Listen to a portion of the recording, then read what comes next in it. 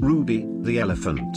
Known for her beautiful paintings and unique artistic style, Ruby began painting in 1989, when her caretakers noticed that she enjoyed playing with a stick in the sand. They decided to give her a paintbrush and some non-toxic paint, and she quickly took to the new medium. Over time, her paintings became more intricate and beautiful, and she developed her own unique style.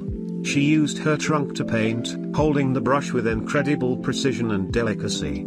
Her paintings ranged from simple designs to complex abstract compositions, and each one was a unique expression of her creativity. Ruby was also a devoted mother, and had several offspring and was known for her nurturing and protective behavior.